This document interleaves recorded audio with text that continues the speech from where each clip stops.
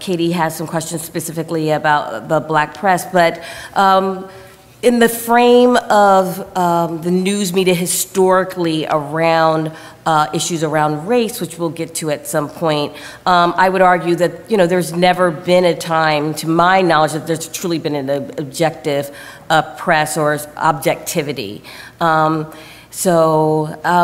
neutral news reporting, but I do think that we've gotten away from this idea of what, at least initially, what the early 20th century sort of thinkers about objectivity really meant. And they really meant it to be more of a craft rather than a person, right? And I think now we've, as an audience, have conflated or expected to have objective people when we all come with our own biases and our own lens and our own perspectives.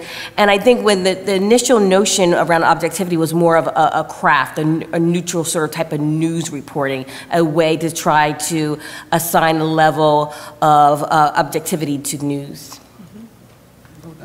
Oh, hey, hi y'all. I teach at Hunter College. I've taught journalism there for 15 years, and before that NYU, and I never teach my students to be objective because objectivity is impossible. What I teach them is to be fair, and what has been lacking, I heard Mike talk about Walter Cronkite. Okay. Lacking, we're applauding lacking? Okay, all right, listen. What I heard Mike talk about Walter Cronkite, I grew up on Walter Cronkite, but what I also grew up on was a lack of diversity.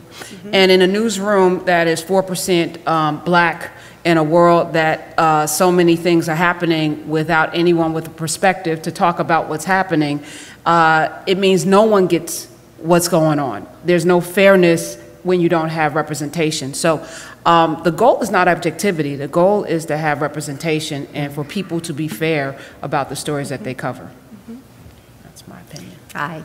I teach a course in journalism history for Columbia journalism students, master's students, and a lot of them come into the class and they think, why on earth do I have to study history? In journalism, all you care about is what happened 10 minutes ago. And they're kind of shocked. And they're even more shocked when I start giving them readings from the 18th and the 19th centuries, and they say, but it's not objective, they failed. And I say, why would you think that they should be objective? Well, everything's supposed to be objective and they can't and it fails.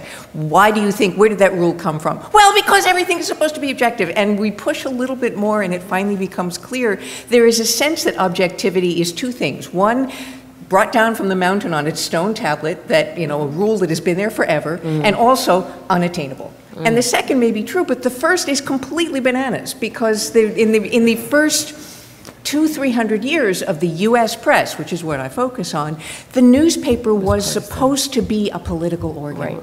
It was intended to be a political apparatus. The editors of newspapers were political party members. They talked about what was going on in Washington in politics. It was a radical breakthrough in the 1830s when some people started to think maybe they could sell newspapers in a different way if they didn't talk about politics.